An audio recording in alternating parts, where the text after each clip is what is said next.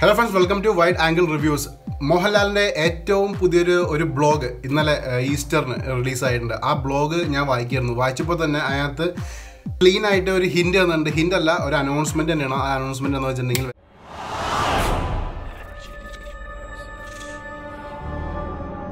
വീഡിയോയിലേക്ക് പോണേക്കാകുമ്പോൾ നിങ്ങളിലേക്ക് ഒരു കാര്യം എത്തിക്കുകയാണ്. ഇതൊരു പുതിയ ചാനലാണ്. ഒന്ന് സബ്സ്ക്രൈബ് ചെയ്തേക്കാം. റൈറ്റ് സൈഡിൽ കാണുന്ന സബ്സ്ക്രൈബ് ബട്ടൺ ഒന്ന് പ്രസ് ചെയ്യുക. കൂടെ ആ ബെല്ലൈക്കൺ കൂടി ഒന്ന് ഹിറ്റ് ചെയ്തിട്ടുണ്ടെങ്കിൽ ഇതുപോലത്തെ ഒരുപാട് ന്യൂസ് നിങ്ങളിലേക്ക് എത്തുന്നതാണ്. അപ്പോൾ നമുക്ക് ഇൻഫോർമേഷനിലേക്ക് പോവാം.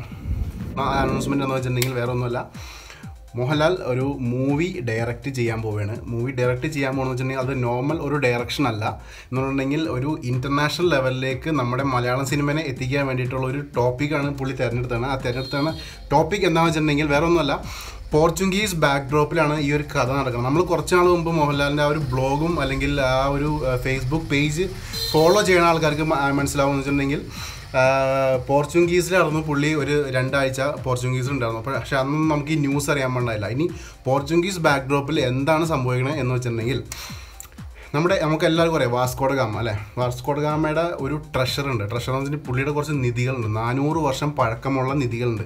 ഈ 400 വർഷം പഴക്കമുള്ള നിധി കാത്തു സൂക്ഷിക്കുന്ന ബാരോസ് എന്ന് പറഞ്ഞ ഒരാളാണ്. ഈ ബാരോസിനാണ് മോഹൻലാൽ റോള് പ്ലേ ചെയ്യുന്നത്. ബാരോസ് ആയിട്ടാണ്. ബാരോസ് എന്ന് വെച്ചിട്ടുണ്ടെങ്കിൽ ആ ഒരു കാവൽക്കാരൻ്റെ കഥയാണ് വരുന്നത്. ഈ കഥ വേറൊരു ഹൈലൈറ്റ് എന്ന് വെച്ചിട്ടുണ്ടെങ്കിൽ ഈ കഥ നടക്കുന്നത് പോർച്ചുഗീസ് ബാക്ക്ഡ്രോപ്പിൽ മാത്രമല്ല, ഇത് ഡയറക്റ്റ് ചെയ്യുന്നത് മോഹൻലാലാണ്. പിന്നെ അത് മാത്രമല്ല, ഇത് 3D മൂവിയാണ്. 3D മൂവി വെച്ചിട്ടുണ്ടെങ്കിൽ നമുക്ക് എല്ലാവർക്കും അറിയാം, ഇപ്പോൾ അവഞ്ചേഴ്സ് വരെ എത്തിയിരിക്കുന്ന 3D ടെക്നോളജിയാണ് നമുക്ക് ഈ ഒരു മൂവിനകത്ത് കാണാൻ പറ്റുന്നത്. അപ്പോൾ മലയാള സിനിമയ്ക്ക് ഒരു പുതിയൊരു അനുഭവം തന്നെ ആയിരിക്കും എന്നാണ് എൻ്റെ ഒരു പ്രതീക്ഷ. ഇനി മോഹൻലാൽ എങ്ങനെയാണ് ഈ ഒരു ഡയറക്ഷനിലേക്ക് എത്തിപ്പെട്ടതെന്ന് ഞാൻ പറഞ്ഞുതരാം. പുള്ളി ഒരു വർഷങ്ങൾക്ക് മുമ്പ് എന്നുണ്ടെങ്കിൽ ഇത് ബ്ലോഗ് വായിച്ചിട്ടും അതേപോലെ ഇൻ്റർനെറ്റിൽ നിന്നും കിട്ടിയ ഒരു അറിവ് മാത്രമാണ്.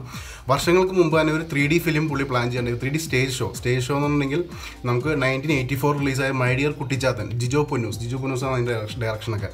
അപ്പോൾ ജിജോ പൊന്നൂസിൻ്റെ ആ ഒരു സഹായത്തോടു കൂടി ഒരു സ്റ്റേജ് ഷോ പ്ലാൻ ചെയ്തിരുന്നത്, 3D സ്റ്റേജ് ഷോ. പക്ഷേ അതിൻ്റെ കോസ്റ്റ് ഒരുപാട് ഹൈ ആയതുകൊണ്ട് അത് ഡ്രോപ്പ് ചെയ്തിരുന്നു. അത് വേണ്ടാന്ന് വെച്ചിട്ട് അവർ മാറ്റി വെച്ചേക്കായിരുന്നു. അപ്പോൾ ജിജോ പൊന്നൂസിൻ്റെ വളരെ കാലത്തായ ഒരു ആഗ്രഹമായിരുന്നു വെച്ചിട്ടുണ്ടെങ്കിൽ ഒരു വേൾഡ് സിനിമ, വേൾഡിലേക്ക് എന്ന് പറഞ്ഞാൽ വേൾഡ് മുഴുവൻ അവർ, നമുക്ക് എല്ലാവർക്കും അറിയാം 3D ടെക്നോളജി ആദ്യമായിട്ട് ഇംപ്ലിമെൻറ്റ് ചെയ്തത് നമ്മുടെ മൈ ഡിയർ കുട്ടിച്ചാത്തനിലാണ്. പക്ഷേ പുള്ളിയുടെ ആഗ്രഹം വെച്ചിട്ടുണ്ടെങ്കിൽ വേൾഡ് സിനിമയിൽ ലോകത്ത് ഒരു ഇൻ്റർനാഷണൽ ലെവലിൽ മലയാള സിനിമയെ എത്തിക്കാനുള്ളൊരു സ്വപ്നം ഉണ്ടായിരുന്നു. ആ സ്വപ്നമാണ് ഇപ്പോൾ മോഹൻലാലായിട്ട് ചേർന്നിട്ട് പ്രാവർത്തികമാകാൻ പോകുന്നത്. അപ്പോൾ ആശീർവാദ് സിനിമാസ് തന്നെ ആയിരിക്കും ഇതിൻ്റെ പ്രൊഡക്ഷൻ എന്ന് നമുക്ക് എന്തായാലും ഒരു 99% ഉറപ്പിക്കാം.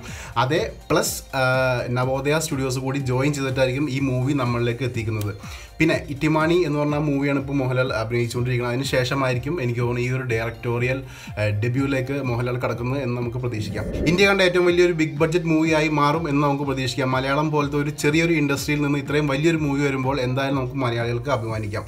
എനിക്ക് തോന്നുന്നു സൗത്ത് ഇന്ത്യയിലാണ് ഇപ്പോൾ ഈ ഇടയായിട്ട് നല്ലൊരു ബിഗ് ബഡ്ജറ്റ് മൂവീസ് ഇന്ത്യയിലേക്ക് വന്നുകൊണ്ടിരിക്കുകയാണ്. നിങ്ങൾക്ക് എടുത്തു നോക്കുകയാണെങ്കിൽ നിങ്ങൾക്ക് അറിയാം, ബാഹുബലിക്ക് ശേഷം നമ്മുടെ റോബോട്ട് 2.0 വന്നു. ഇപ്പോൾ അതിന് ശേഷം നമ്മുടെ കേരളത്തിൽ നിന്ന് എന്തായാലും ഈ ഒരു മൂവി എന്തായാലും ഒരു 200+ crores ബഡ്ജറ്റിൽ വരും എന്നാണ് എൻ്റെ ഒരു പ്രതീക്ഷ. കാരണം ഇത് നമ്മുടെ ഇന്ത്യനല്ല, ഔട്ട്സൈഡ് ഇന്ത്യയിലായിരിക്കും ഇതിൻ്റെ സെറ്റ് എന്നാണ് എൻ്റെ ഒരു പ്രതീക്ഷ. അത് മാത്രമല്ല, ജോയിൻ ചെയ്യാൻ പോണത് വലിയൊരു സ്കെയിൽ പ്രൊഡക്ഷൻ യൂണിറ്റ് തന്നെയായിരിക്കും ഇതിൻ്റെ ഒപ്പം വരുന്നതെന്നാണ് എൻ്റെ ഒരു അനലൈസ്.